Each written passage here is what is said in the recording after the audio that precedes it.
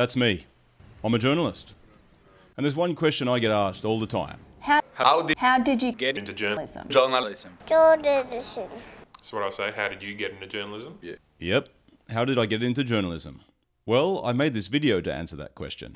You see, I grew up on the Redcliffe Peninsula, just north of Brisbane, on Australia's east coast. And as a kid, I used to tell people I wanted to be a pilot. Here's a photo of me at the school careers day dressed as one. Yep. Swimming goggles, stonewashed denim jacket, mum's boots and all.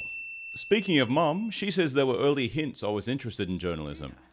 When your daddy was a little boy, he used to take a notebook and a pencil to the local car park and take notes about who was parked in the car park and what was going on. He also had a favourite television show. Do you know what that was? It was Media Watch.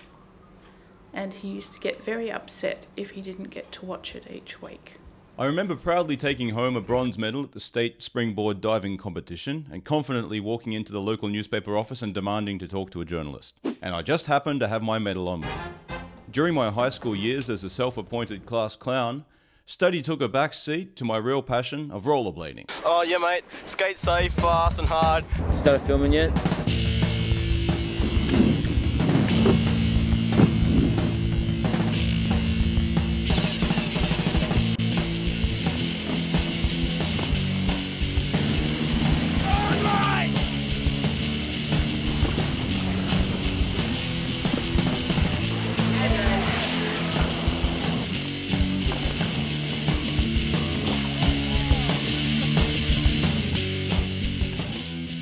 This passion for rollerblading saw me appear in a burger chain commercial and led to me connecting with the community group that also got my face in the local paper plenty of times. This is my geography teacher's assessment of me at that time. David has displayed some knowledge and comprehension of concepts, but without detail. He makes unjustified decisions with little attention to the conventions of expression. Ouch. But that same distraction, that was skating, got me into the editing suites that at the time only the rich could afford. Psst! I actually don't know what I'm doing. I'm just hamming it up for the cameras. So I finished high school in 1995 with really bad marks. But I somehow managed to get into a business course that allowed me to get a diploma after just 2 years. I wasn't particularly interested in studying business, but I thought it was about time that I applied myself to some form of study. And I didn't have any other ideas. I got a job at McDonald's, and by the end of 1996 I'd saved up enough money to buy a ticket to Japan for a working holiday. I was 19 and overseas for the first time. Life was exciting. I carried my point-and-shoot camera around with me every day, and I sent photos and detailed letters back to my family and friends in Australia. Just before I left for Japan, I'd applied for a position on Race Around the World. It was a 1997 television experiment in which young people were given video cameras, training, and round-the-world tickets with multiple stops over 100 days. Needless to say, I wasn't one of the chosen 8, and unfortunately I didn't even think to make a backup copy of the written or video applications that I'd sent in. I came back to Australia, finished my diploma, and I used that to get into university and continued studying business because I still had no idea what I wanted to do. When I wasn't working as a clown and children's entertainer, I was creating a lot of multimedia content. My brother and I produced the ICTM inline zine, and we produced do-it-yourself videos such as pecking like a chicken. Shanice? Where would I know you from? Oh, it's Saturday night. Yeah, I was a little bit pissed. I appeared in student films. And I made a cameo in my sister's high school project and cult classic, Scab or Saint. I started writing letters to the local newspaper about issues such as the Sun Girls logo. Not too mature. The Redcliffe Sun Girls logo identifies what they obviously want us to take to be the essence of a female residing on the peninsula. That particular letter ruffled a few feathers. Girl praise. David Stewart suggests the Sun Girl logo fails adequately to represent the essence of a female residing on the peninsula. Of course it does. But I also had some support. Torpedo the torso. I, like David Stewart, have reservations about the appropriateness of this logo. And then a surprising result. New Sun Girls logo. The controversial swimsuit torso on our logo is being replaced. But of course it wasn't for any of the reasons I pointed out, no! Rather, The redesign is due to the Redcliffe Sun Girl concept evolving so dramatically. There you go. By this stage, I'd already turned around my attitude towards study, and I'd somehow managed to get a scholarship to study in Texas for a semester. The scholarship required that I wrote a report at the end of my stay, and I took great pleasure in pumping out 10,000 words that detailed everything from living on $1 a day and my exchanges with the slumlord who collected my rent each week, to a shoestring road trip to New York. I graduated from university with a business degree and developed a 10-year plan. Yep, I even made a flyer for this plan that would see me work in private enterprise, unions and the government, and end in 2011 with me embarking on my dream career. In 2001, I kicked off this plan when I worked for Australia's foreign aid program creating human resource management paperwork in Vanuatu. The work itself was not very exciting, but living in a little bamboo hut and having daily jungle adventures certainly was. Of course, my time in Vanuatu would not have been complete without being involved in a passionate film production when my brother and a friend came to visit me. After completing that contract, I returned to Australia in 2002 and bought an expensive but at times defective second-hand laptop at a government auction. I wrote a 33,000-word essay on my experiences in Vanuatu and taught myself how to make basic websites so I could showcase my essays and the experiences around my 10-year plan. After buying my first digital camera, I teamed up with Todd and Trev, two friends from high school, to create Core 3, a site that could very generously be described as an early and low-budget version of BuzzFeed. The plan now was to move to Tokyo, but first I had to earn some money so I could afford to buy a ticket. Despite my business degree, I did this by returning to one of my part-time university jobs in a catering kitchen. I wrote more letters to the local paper, and I started writing letters to larger media players, demanding they tell me how they decide what constitutes the news every day. Despite this clear pattern emerging, I still had no idea that I wanted to be a journalist. I created a personal homepage, and I finally moved to Japan's capital, where I worked as an English teacher. I came alive in Tokyo. There was so much happening. It was like a giant playground. There was so much to point my camera at.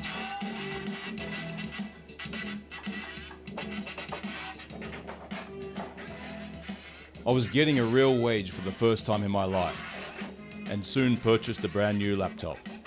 I'd send audio recordings that outlined my experiences back to my friends.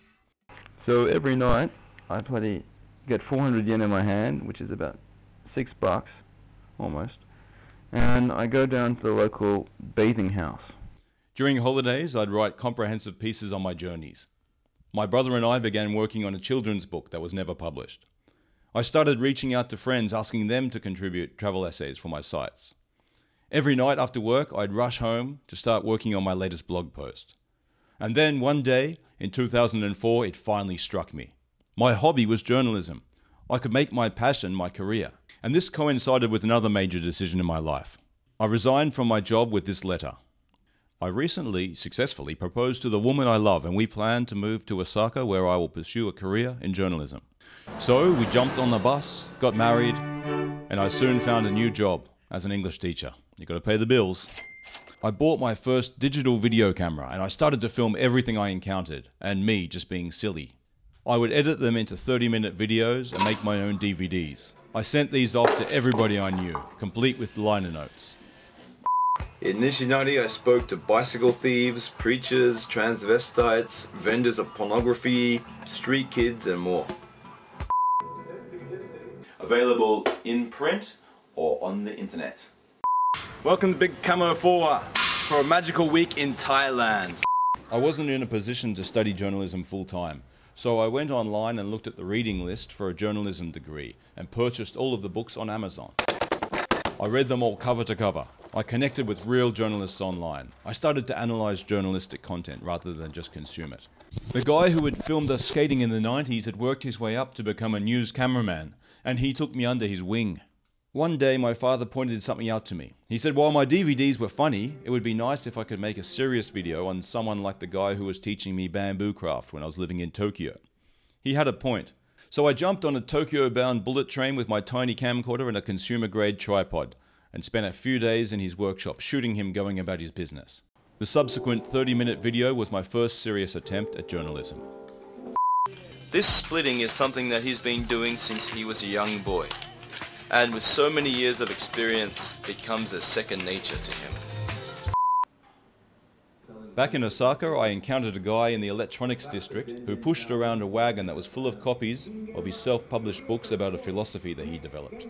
So, Kaneki Yoshio agreed to be the subject of my second documentary. And a Romanian Scrabble fan was next on the list.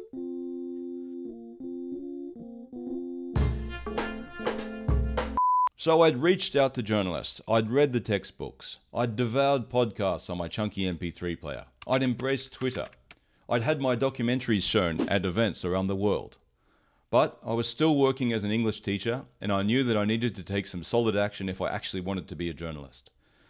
So after discussing the matter with my wife, we moved back to Australia in late 2008 so I could get my foot in the industry. I hit the ground running. But what do you think about that? I think that's a bit dodgy. Not a complete ban. It'd probably be a good thing. I walked into the public gallery of courts. In fact, I actually spent an entire month in the Brisbane courts watching criminal trials play out. It was fascinating.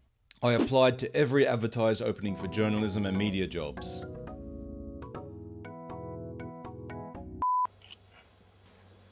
The Great Barrier Reef? That must be an omen! To my computer! But it was rejection after rejection.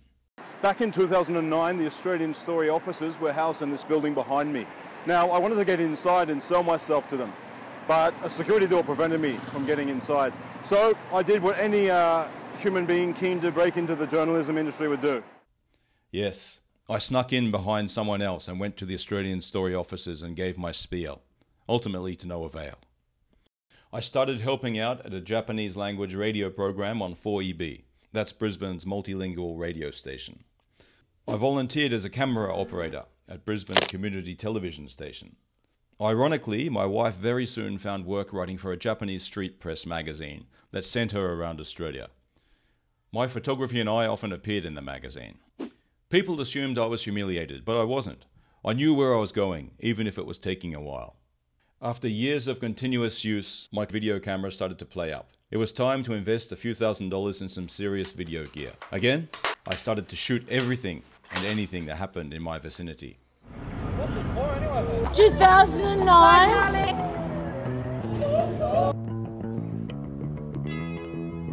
When are you going to start paying rent? When are you going to afford it? What are you here for? Through the legislation, we actually found that there's a loophole.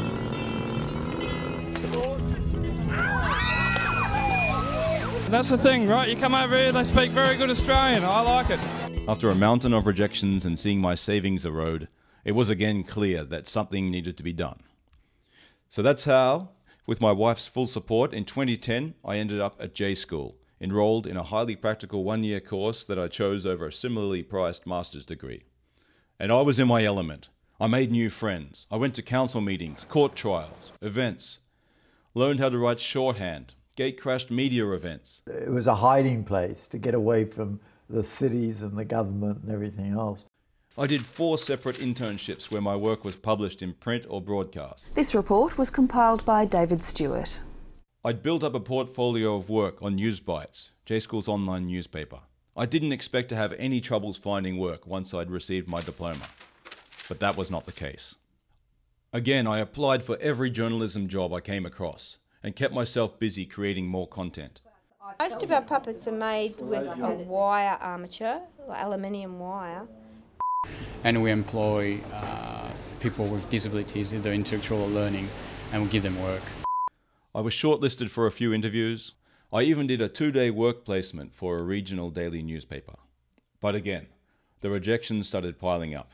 One particular letter from an editor seemed to sum up my specific challenge.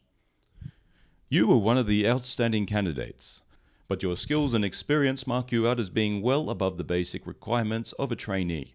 And I have long been of the view that it is a disservice to individuals with your track record to hire them as trainees. I suspect all of that is cold comfort.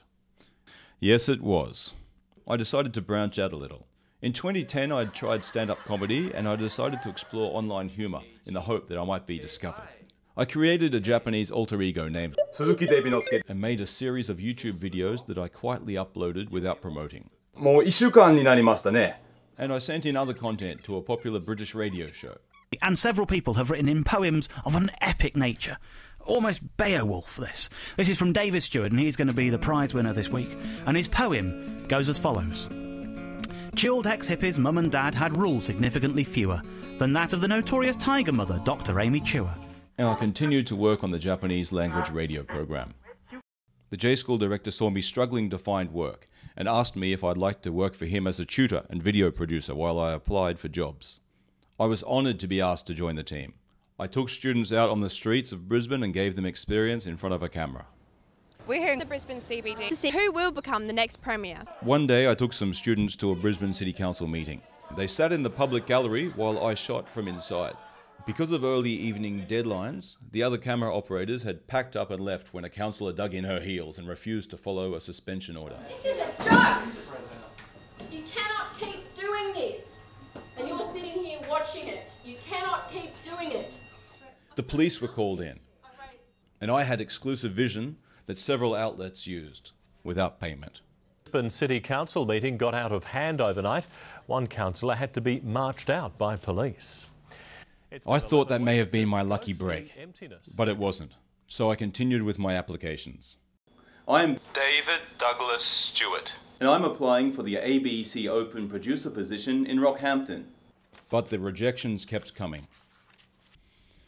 In late May 2011, more than 6 months after graduation, and about 7 years after deciding I wanted to be a journalist, I finally got my foot in the door when the Tweed Daily News decided that I was the ideal applicant. And that's how I got into journalism. Absolutely. Round of applause for David Stewart there. We weren't expecting anything as epic or as poetic as that, but a truly lovely story. He's only come on since writing the songs for Eurythmics, hasn't he?